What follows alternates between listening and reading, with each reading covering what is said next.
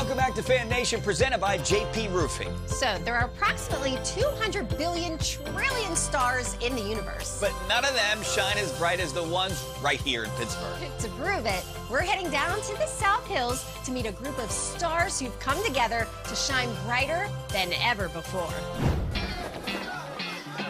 Whenever they all leave, they always have huge smiles on their faces. The first day we came here, loved it, talked about it all week, and couldn't wait to go back the next week. Sophie is a diva, and she loves to perform and be on stage, so anytime she can do that, she's happy.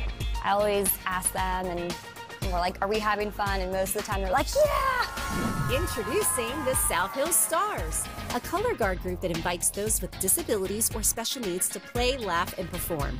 We spin flags, we do pom-poms, we do tiny short flags, we dance, have a lot of fun. That's Emily Columbus, a WVU grad and Pittsburgh native who created the group. I did color guard in high school and in college, and I was a special education major at school, so I wanted to combine my two passions.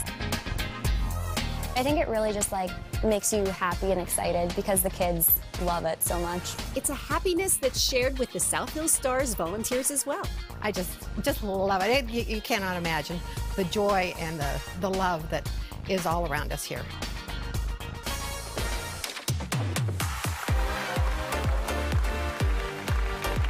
Part of the fun for the South Hills Stars team is hitting the road and putting on a show.